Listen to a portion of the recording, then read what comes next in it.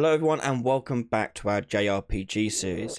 In the last episode we finished off our melee attacks with the effects and animations for the enemy characters.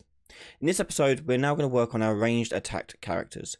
So getting our characters walk up to halfway between us and the enemy, firing off an attack before returning back to their position. So let's get started. So to get started with our ranged characters, we're going to go into the combat component. And in the combat component, we've currently got set up our melee attack. Now the ranged attack is going to be very similar to this, but with subtle differences. So what I'm going to do is I'm going to copy all of this code that we have for the melee attack, and we're going to put it onto our ranged attack. Because it's going to be mostly the same, we're just going to edit the bits that are different. Like so. So the first thing that we want to do here is we need to change where they're going. Now, they're no longer going to be running towards the target actor. That's not the case. They're now going to run a little bit ahead of themselves, and then they're going to throw their projectile. So I'm going to disconnect the target actor and remove the unit target. Now, for the destination, that's going to come from a new function we're going to make. So we'll make a new function here, and we'll get range position. And the whole purpose of this is to figure out where it should stand when delivering a ranged attack. This will also work for magic later on as well. So for here, I want to get the unit target, and I want to get the unit character, and I want to find their locations. So I'm going to get the actor location for this one, and the actor location for this one. We then want to find the direction between these two.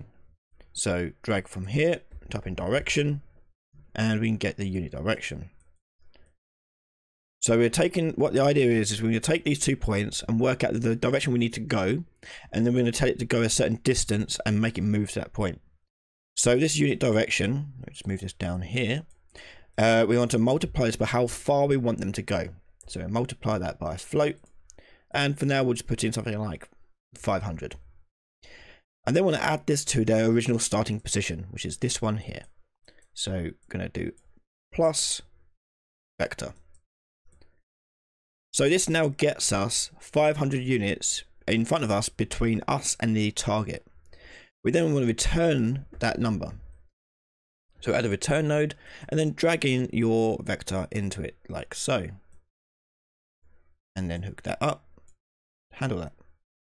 I'm going to make this a pure function, and this will make it a bit easier for us to use. And pure functions are for like functions that don't need to set anything. They're just mostly there to calculate stuff. Typically that's when you want to use them, but they look like this. That's a pure function. So I can just drag this out and put that in there.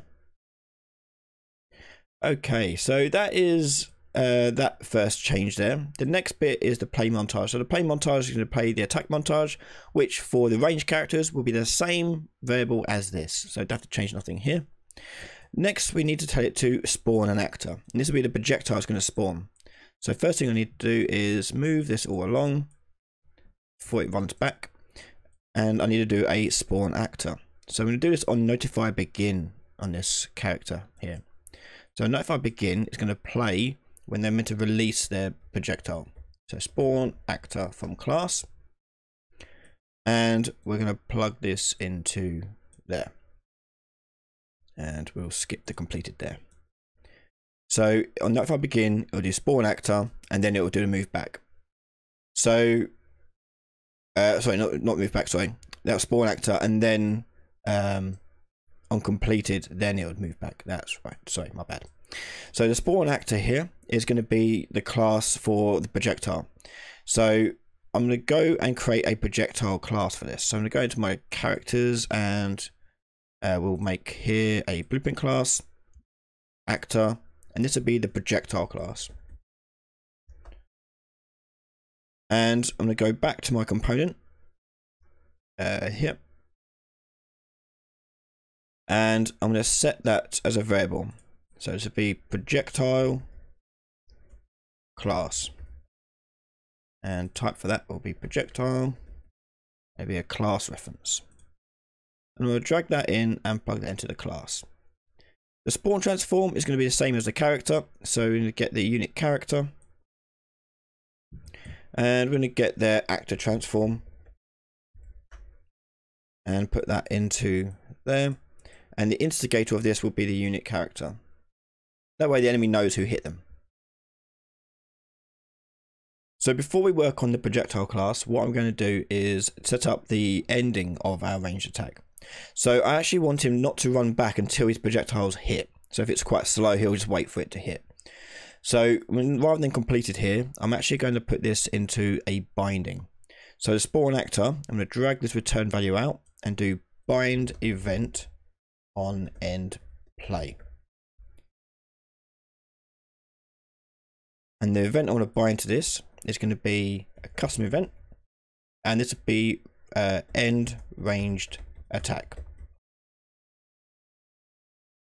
And we're going to simply just connect that up to the rest of our code here to move it back to its original starting position. Okay, and that should be it. There's nothing else here to do on this character. So what will happen is when we spawn the projectile, when it hits the enemy, we'll tell them to destroy. And when that happens, it will then trigger this to make them move back to the original destination. So let's work on our projectile class. And compile this and save it. And go over to that projectile. So on the projectile, we're going to add a projectile movement component. And on the movement here, we're going to tell it to have initial speed of, let's say, 3000. Max speed of 3000. We're going to turn off gravity, so turn gravity down to 0. And we'll make sure that the velocity has got 1 in the X. That's correct. We're then going to put in here a sphere collision. And we'll make that sphere collision the root component. So drag it onto the root to make it the root of the whole entire thing.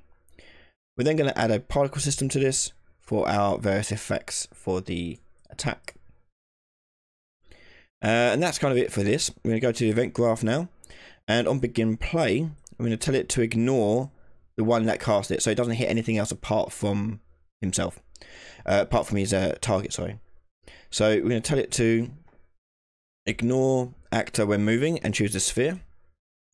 And the actor will be get instigator. And we're going to tick should ignore. That'll stop the projectile hitting us, not the enemy.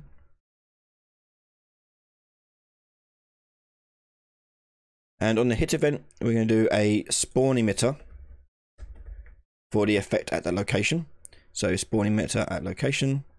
And the emitter template is going to be a variable. So we're going to drag that out and promote that to variable. And we call this one impact effect.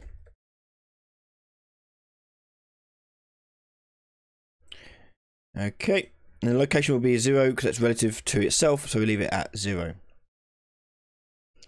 We're then going to tell it to get the instigator.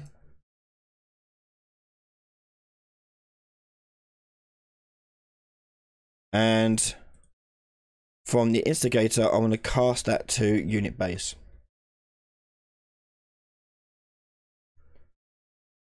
Plug this in here. And from there, I want to get their combat component. And then from that, get their target. So this is very similar to how we done the damage notify in the last episode. So we're going to get their unit target and apply damage. The damage actor here, we're going to drag from unit target. The base damage is going to come from the combat component where we work out the damage with calculate damage. Again, we did that in the last episode. And plug that in. And that will go into base damage. And the damage causer will be as unit base. There. And the damage type class, we can also promote that to a variable. So we can set that later on when we start dealing with that stuff too. Compile. Next, we're going to make it destroy the actor as well. So we're going to put a little delay in there. And then tell it to destroy. So I'm going to put a little delay of like 1 second. And then destroy actor. And when it destroys, it will trigger that binding we set up earlier and send the character back to the start. Compile, save. And that's it there. Okay, so alongside this, one thing we will put in here as well is we'll go to class defaults and set the lifespan to be, let's say 3 seconds. So if it does miss the target and keeps on going, we'll make it destroy itself after 3 seconds regardless. Okay, you can close that. And we're going to make a child of this. And this will be phase attack projectile. And is that the E there? And then we also want to do another child for Gideon. Gideon attack projectile. And we're going to set up their various settings. So the Gideon attack, if I go in here, I can choose the different impact effect here. If I type in Gideon, I'll find in there his normal attack that he has from Paragon. So if I go primary, hit event, so hit character. I think that's a good one to do for the impact effect. Yeah, I think so. And on the particle system here, on the components, we're going to do Gideon, and I think it's called primary projectile, and it will look like this when it loads up. Okay, compile and save that. Okay. So that would do for that. One thing I might do as well with projectile is make it sure that its rotation follows its velocity. Take that to be true. We'll see how that looks, but nonetheless. So that's Gideon's one done. Let's do phase one. And in her one, oh, that's her unit. On that, we want the Fae projectile. And on her one, our particle system here, we'll type in Fae. And we're looking for the her projectile. But just look around.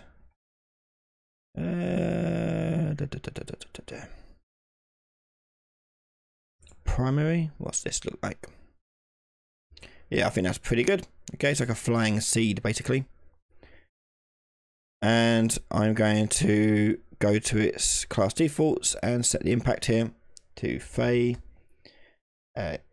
Hit, and we'll see primary hit player, and hit compile and save. Okay, so now we have to set those to use that on their unit. So go to Fae unit, go to a combat component, set up the projectile class to use Fae attack projectile, and tick is ranged character. Then I'll go to Gideon, and very similarly, combat component is ranged character, and choose the projectile class here or Gideon attack projectile. So all that's left now is add our montage notifiers to our attack montages. So go to Gideon's one here first, and we want the point where it's going to do the projectile. So go out like this, there. Okay, it looks pretty good there.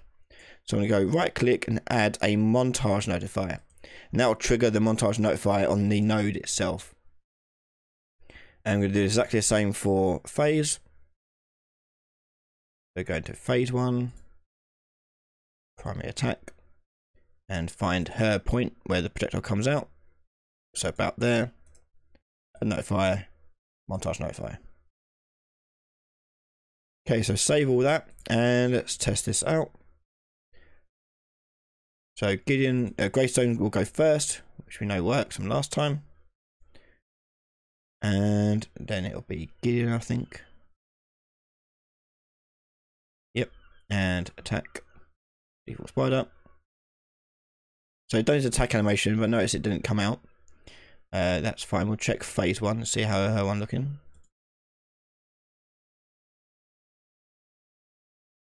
Did it come out? Or maybe we're going too fast. Let's take a look at that again. I'll go full screen as well.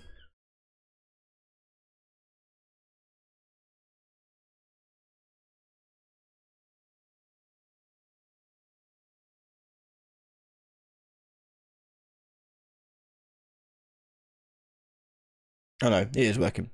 But it's just not dealing damage and hitting him. So the reason why it's not hitting him is probably because the collision settings haven't been set up correctly on the projectile. So let's go to the projectile, go to the sphere, and that's because I've left it as overlap. Yeah, that'd be why. So we need this to actually interact and hit pawns. So I'm going to change this to custom, and I'm going to change it to block pawns, and hit compile.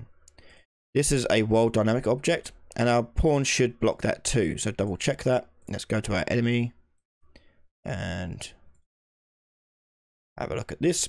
Go to his capsule component, scroll down, and we should see him blocking world dynamic. That's fine. So let's test this out again. Go full screen, and it goes.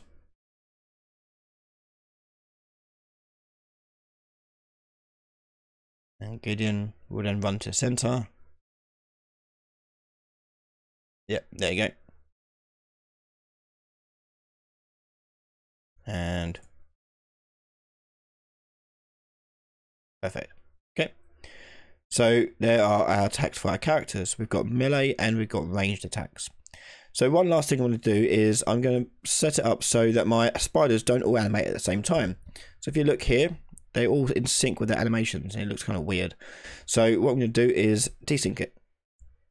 So I'm going to go to the spider unit and go to their animation mesh, or this. So go to their animation blueprint, open this up, and I want to find their animation graph and look at their blend space here. And you can see the start position here is 0. If I change the binding of this to an expose as pin, and then I'm going to make this a random starting point. So I'm going to take out the start position and set it to a variable, and this would be start position. And on the event graph here, we're just going to randomly set that here on the initialized event on begin initialized play animation, sorry. And on initialized animation, we're going to take that out, set, and do random float in range, and choose between 0 and 1. And that's it. So now they should all stagger their animations, so they won't all sync up. It makes it look a bit more natural. And there we have it. We have now got a ranged attack as well as our melee attack for our characters. All that's left now is to get the enemies to attack us back. So in the next episode, join me and we'll cover how to make the spiders attack us back and us to react to them. You can watch the episode right now over on patreon.com/Ryan Laley. You can catch all my videos early before anyone else from your $1 subscription a month. Thanks so much for everyone supporting me over on Patreon and on YouTube members, and I'll see you all next time. Bye everyone.